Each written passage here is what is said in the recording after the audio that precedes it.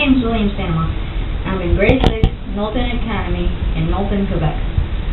Today I'm going to talk to you about organic and non-organic foods. This is for my science project. I know it's not really a science project, but that's what I decided to do.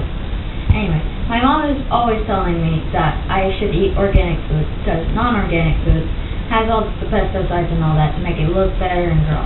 But it's not always true what they say about it. These are the non-organics. These are the organics. They always say that the non-organics are bigger. That's not true. This is the non-organic banana. Non-organic. The organic is much bigger in size. The non-organic, smaller. But it's not always the same way. This is the organic. This is non-organic. The bigger in size for non-organic. Smaller in size for the tomato. The peppers, the non-organic is bigger, also heavier. The organic, smaller, but about the same size, as you can see, but lighter. The avocado is basically the same thing. Non-organic, bigger, and way smaller. The smaller one, the organic one, smaller, and it weighs less. Now I'm going to show you the price difference. The non-organic foods cost less because they obviously have pesticides, so bugs don't get them. And they have hormones and all that, so they grow bigger. And they can make more of them, so they put it at a decent price. That's what I think. Anyway, these bunch of bananas cost 79 cents a pound. These bunch of bananas cost $1.29 a pound. For me, that's a difference because, well, I just think it's a big difference in money-wise. I'm going to test how the taste difference between the non-organic pepper and tomato and the organic pepper and tomato.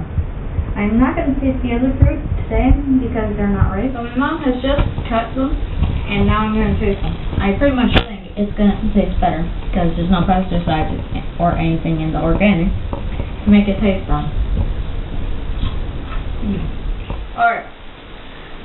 The organic one is like crunchy and has a booming flavor. Now I'm going to taste the non-organic. This one has like a little bit, it tastes like soap. You didn't even clean this. She didn't even put soap on these. And it tastes like cleaning product. It's dull and soft. I don't like it. Anyway. Now to the tomato. I think it's gonna be juicy.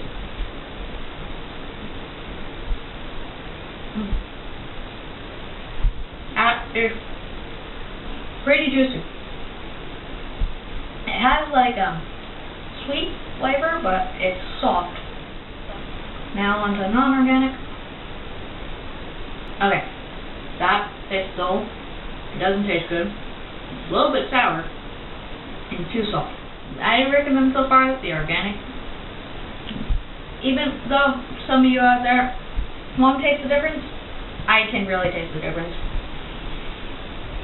Saturday today, we had to wait till this morning because the organic fruit didn't look like they were ripe, but apparently they are. And my mom's gonna cut them up and see, and then we're gonna taste them. Yeah, the avocado doesn't look as nice as the one we had on Wednesday, which was the non-organic. So I'm just gonna taste the organic banana right now.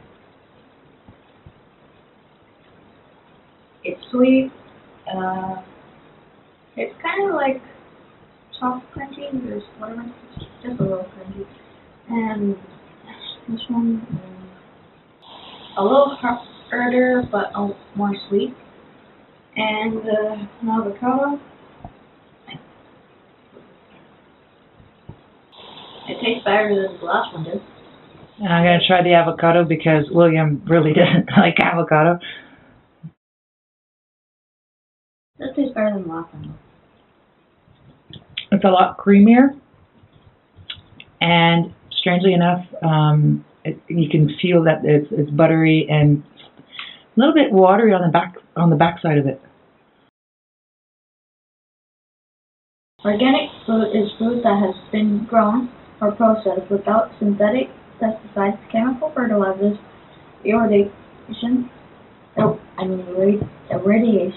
industrial solvents, or chemical food additives. 3 studies in 2011 showed that pregnant women exposed to higher amounts of organophosphates, pesticides, which are used in conventional farming, ended up having children with lower IQs than those of their peers. Did you have that with my brother? In one study, 10 pesticides were found on conventional spinach and 9 were found on celery. Bell peppers had the most with the 39 overall pesticides. This is a little booklet that is going to be shown on my poster. It's 30 dozen plus that you should buy organic. Because of the avocado's hard shell, the pesticides don't get through, and also the pests, so there's really no need. And it protects it from pesticides and all that. This is one of the reasons it's in the Clean 15. In conclusion, I think that the organic is better because it doesn't have all the pesticides and that can make you sick on long term, and it's bad for the planet. In nutritional value, they're pretty much the same. But my taste testers have found that the organic has tasted better. It might be coincidental. I recommend that you go to your local food store, buy, whenever possible, organic foods, and if you have time this summer, make your own garden. It's fun, it's easy, it's delicious. This is what I recommend, and thank you for listening.